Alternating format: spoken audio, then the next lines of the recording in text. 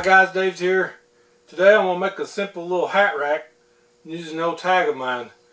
I used to buy a personalized tag for my Mustang years ago, and I kept my tags, and so I'm going to use one of them for like a man cave, or I can put it in the garage here.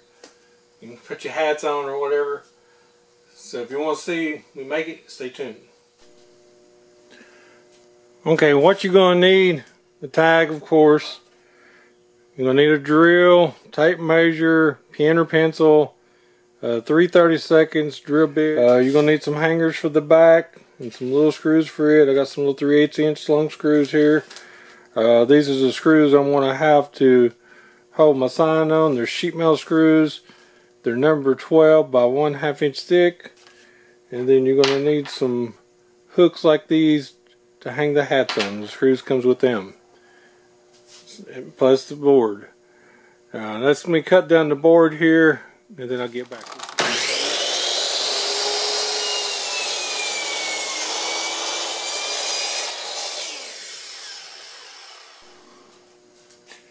Okay, I cut my board down, and what I done was, tag's about 12 inches, so I cut the board 14 inches.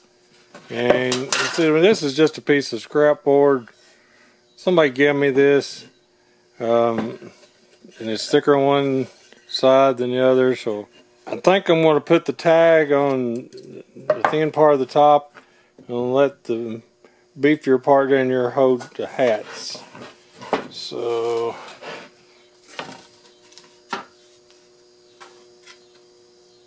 we're going to have 1 inch on each side.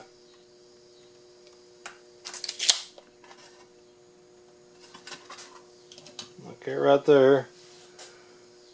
Now I need to drill me some pilot holes here.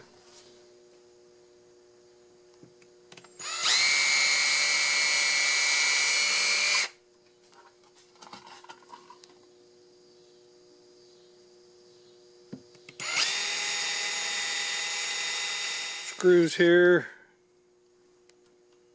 Go ahead and screw it on.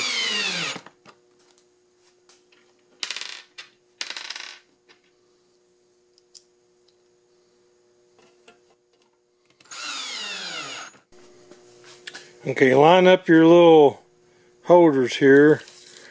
I want to mark 3 inches on each end and 7 inches in the middle. We'll put 3 on here.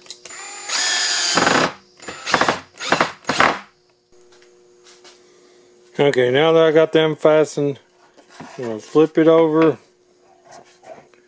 I'm going to turn it this way, and we're going to hang the little hooks.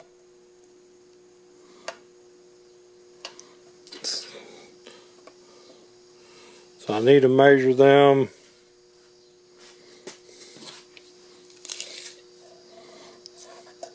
Let's put it about, line the hoe up about 3 inches.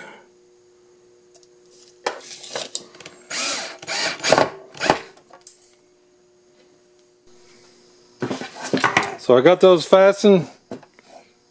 Here we made a simple hat rack. So I'm gonna hang my hat on it. I can put some keys on it. I can, when winter time, when I come down to my garage, I can hang a jacket on it. The ends here, if you want to, what I'll probably do is put some of my steel wool and vinegar on it, so it'll turn this color gray with it, or I can just let it naturally do it.